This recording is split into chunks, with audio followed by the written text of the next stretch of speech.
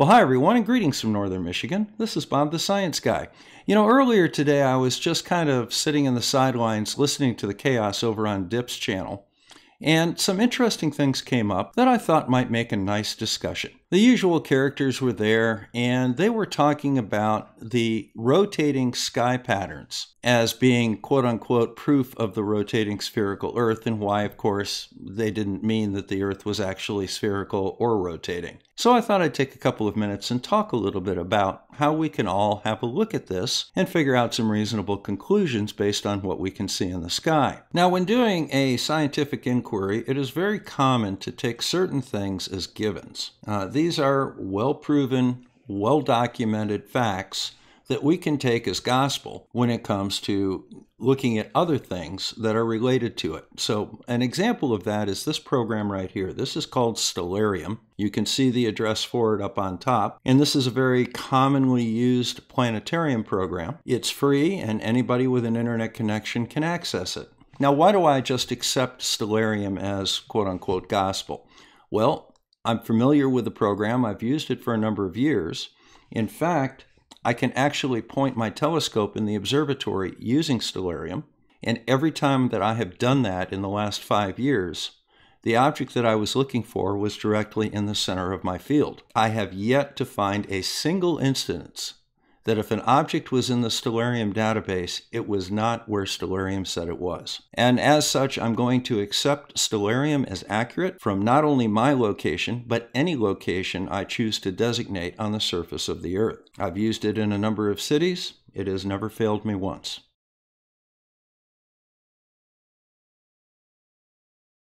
Now, in this instance, I have set Stellarium up to be located in Marquette, Michigan, a place that I have personally used it many times with good results.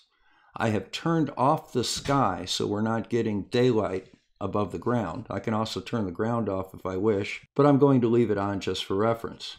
You can also see the cardinal direction that we are looking, in this case, north. I can also move it around to look west or east, in fact, but we'll leave it at north for right now. Now, this is today's date and time. I'm going to move the time forward through the day, and I would like you to pay attention to Ursa Major and Cassiopeia, which is right here. Now, as I move it forward, notice that we're getting a counterclockwise rotation in the night sky. Now, of course, this is nothing new. We all know that when we look north, the stars appear to rotate about Polaris in a counterclockwise motion. However, there's something interesting about them, and I tried to point this out to Gene Techman, but unfortunately, I don't think he really has the insight to be able to understand what I was talking about. Now, stars, planets, and all objects in the sky rise in the east, and they set in the west.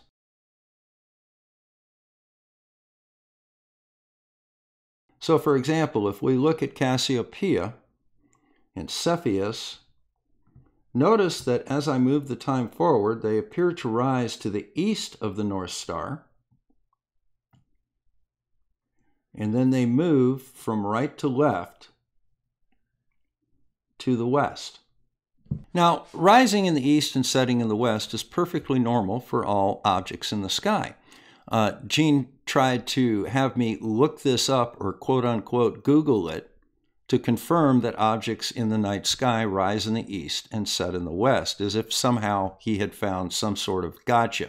Unfortunately, that's going to come back to bite him in the tail end. And I don't think he has the level of insight required to realize why it bites him in the tail end, but I'm sure he'll come up with some sort of an excuse. Now, here's the problem that I brought up, and again, I don't think any of them understood what the problem was. Let's look back over here at Ursa Major. Now, recall that this is the east side of the screen, and this is the west side of the screen. As a matter of fact, you can see the west right there, and north is right down here at the bottom. What happens to Ursa Major? What direction does it move?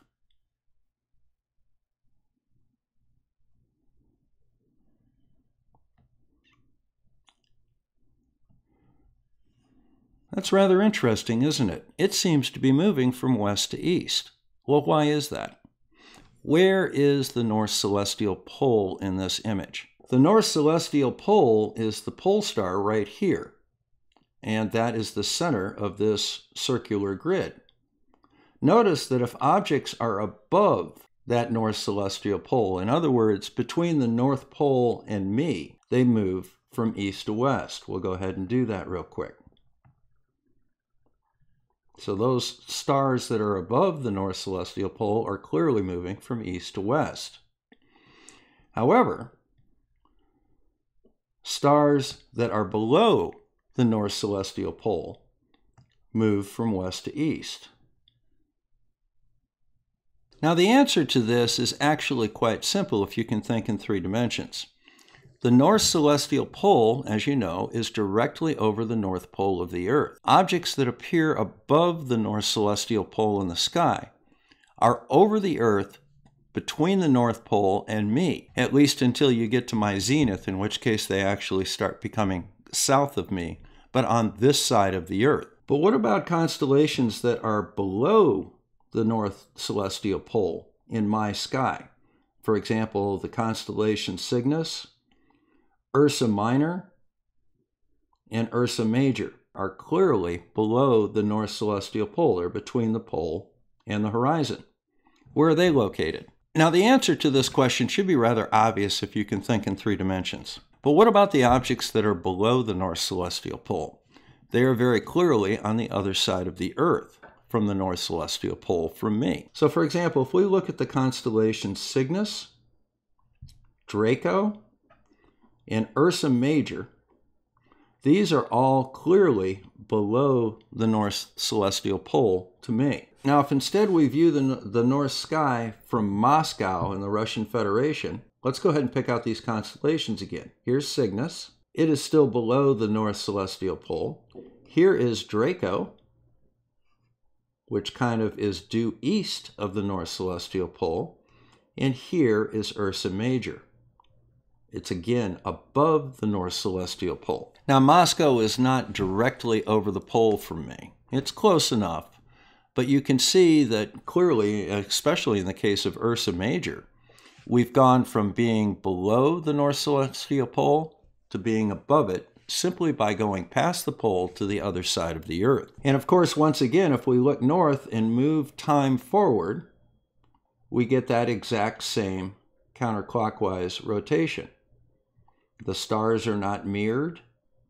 The constellations look exactly the same in Moscow as they do here. Now, this is very easy to explain on a flat Earth model, given the fact that, say, Ursa Major is over the Earth at a point that's on the far side of the Earth from the North Celestial Pole from my location here in Michigan. However, we do run into a little bit of a problem when we go down to Sydney, Australia. Let's go ahead and have a look. Okay, so now we've gone from Moscow to Sydney, Australia.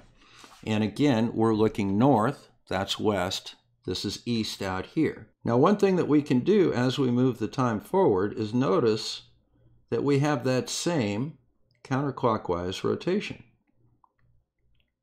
Now, as we come through, are we going to see any of our constellations? Well, there's Cygnus right on the horizon, and it doesn't look like we can quite see the Draco or Ursa Major. Oh, maybe Ursa Major's coming up here. We do get a little bit of Ursa Major. Hang on, it's all the way in the back here. So here's Ursa Major just to the right of the north, and you can see just the feet as it passes by the horizon. Notice that we don't see the North Celestial Pole, which is down here. As a matter of fact, I can turn off the ground, and you can see where the North Celestial Pole is. In fact, it might be interesting. Let's go ahead and take the ground off. There's Ursa Major. There's Draco. And there is Cygnus. And they're all moving counterclockwise, just as they did in the Northern Hemisphere. The only problem is the North Celestial Pole is well below the horizon. But let's go ahead and turn this south. So what do we have here? We have another celestial pole, in this case, the South Celestial Pole. Let's go ahead and move that forward. Look at that.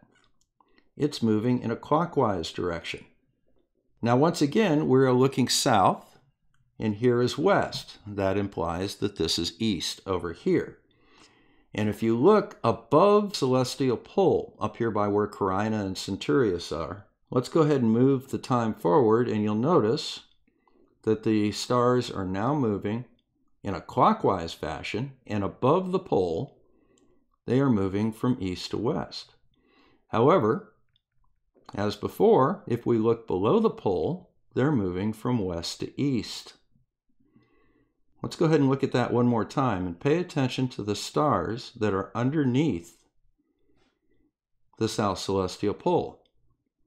They are very clearly moving from west to east. Now, what conclusions can we draw from this?